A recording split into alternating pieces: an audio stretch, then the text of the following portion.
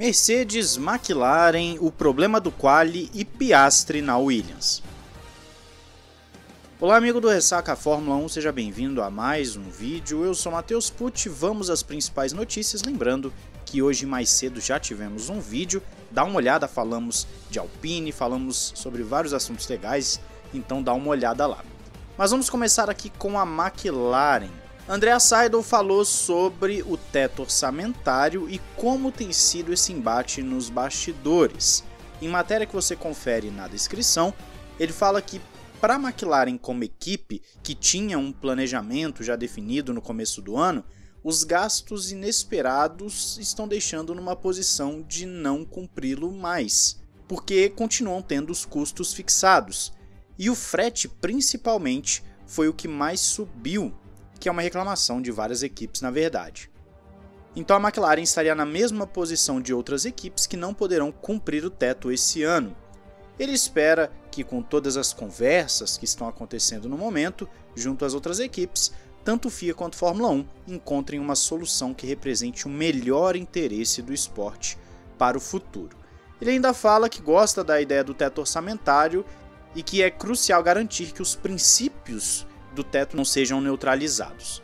Ou seja, a McLaren está naquele mesmo esquema de Ferrari, Mercedes, Red Bull, pedindo um aumentinho no teto, e as equipes menores estão falando, olha, não estamos interessados nisso.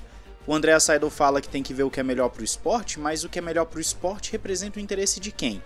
O das equipes grandes que querem gastar mais ou das equipes menores que querem gastar menos? Isso influencia diretamente na esportividade, na competitividade. Lembra aquilo que a gente tem falado sobre o porpoising, que seria injusto mudar as regras? Pois é, eu vejo da mesma forma com o teto orçamentário. Quem fez um bom trabalho fez, quem não fez, ok. Ter os aumentos influencia? Com certeza, mas são alguns desafios que acabam surgindo e as equipes grandes com certeza utilizariam esse aumento no teto para desenvolver os carros, o que tiraria a possibilidade das pequenas de melhorarem. Mas esse é um assunto bem curioso, eu quero saber a sua opinião aí nos comentários.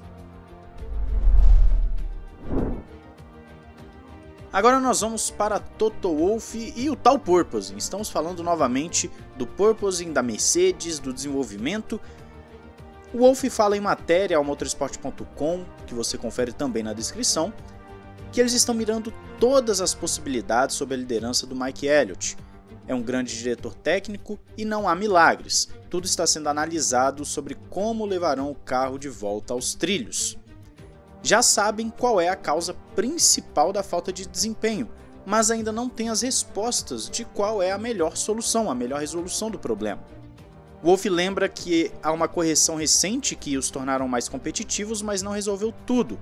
Ele gostaria de colocar o carro na posição certa para o segundo semestre do ano e também para o próximo ano. O aprendizado é fundamental, mais do que a otimização para o fim de semana. No outro trecho também da matéria, você vê que o Wolff fala da importância de arrumar esse problema agora, senão daqui a um tempo vão focar em 2023.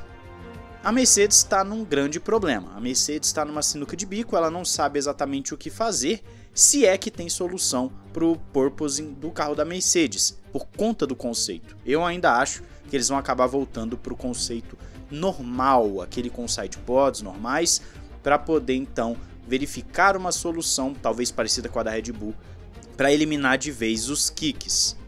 É um carro bem complicado esse da Mercedes, vamos ver o que a Mercedes vai conseguir em termos de desenvolvimento e velocidade. O conceito é bom, mas na prática não está funcionando, vamos ver o que rola. E aí, você acredita nessa recuperação da Mercedes? Diz aí nos comentários. Vamos agora para uma polêmica da Fórmula 1 que tem sido os Qualys. Tem pessoal aí colocando teoria que um bate de propósito em Mônaco, aí outro passa reto em Baku de propósito também, como foi o Alonso, e aí o Albon ficou bravo na entrevista depois do Quali, falando que estavam colocando propositalmente o carro para fora para gerar bandeira amarela e os carros atrás não melhorarem suas voltas. E os pilotos estão começando a colocar na mesa a possibilidade de uma punição. o próprio Alonso falou que é a favor disso. O Alonso é cara de pau pra caramba, né? A gente viu claramente que ele fez de propósito aquela em Baku, ele fingiu perder o controle, foi até pior do que aquela do Schumacher em Mônaco 2006, que eu fiz o vídeo aqui no canal, dá uma olhada aí, não tem muito tempo. Mas o Alonso se mostrou solidário e apoiador dessa punição aos pilotos, mas colocou a ressalva que tem que analisar bem, porque você não pode também penalizar um piloto que às vezes nem fez de propósito, ele só errou mesmo e parou o carro num lugar que não era tão bom por conta de uma falha mecânica, e aí você não vai punir o cara por conta disso. O Lando Norris também falou que apoia a decisão, e o Daniel Ricciardo também.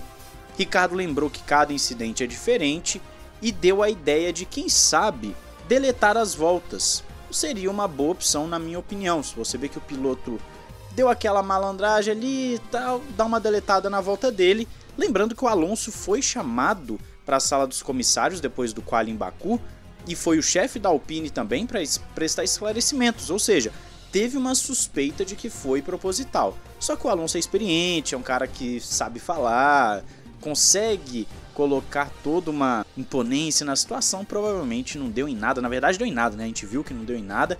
No máximo deve ter saído com aviso de, ó, se acontecer de novo, a gente vai te punir.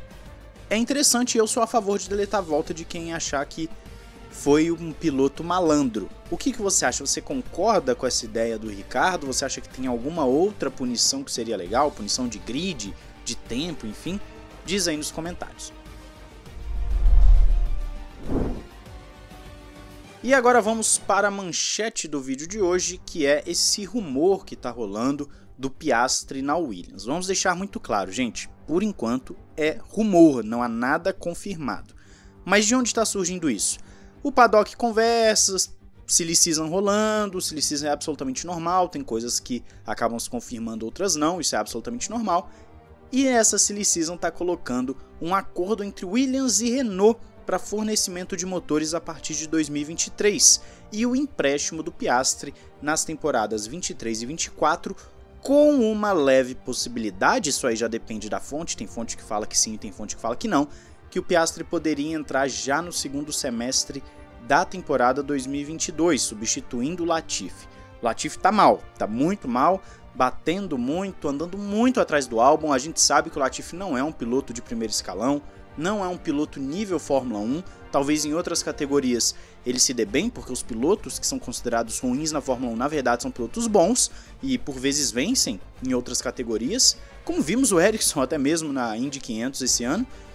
Mas o Latifi está ficando sem espaço na Fórmula 1 agora, está sendo, acho que, a pior temporada dele de longe, e o Piastri seria uma opção para a Williams, que voltaria a ter um motor Renault, um motor que está bom, não está o melhor, mas também não está muito atrás dos melhores, diria que é uma possibilidade, e eu ficaria feliz de ver o Piastri na Fórmula 1, piloto que eu estou querendo ver aí desde o ano passado, como ele se sairia na Fórmula 1, seria um bom teste para a Williams, um álbum que está andando muito bem nesse carro 2022, e também não tiraria o Alonso nem o Ocon da Alpine. Ficaria uma dupla que no momento está sendo muito boa. Ocon e Alonso têm marcado pontos com certa consistência, quer dizer, o Alonso nem tanto, tem muitos problemas com o carro, mas o Ocon também está conseguindo andar muito bem com a Alpine. Você vê que os dois pilotos da Alpine estão entregando o que se espera, e vamos ver o que acontece nesses próximos dias. Mas você gosta da ideia? Você acredita que é um rumor ou que é um fato? Diz aí nos comentários, não esqueça de se inscrever e ativar o sininho para não perder nada. Um grande abraço, valeu e falou!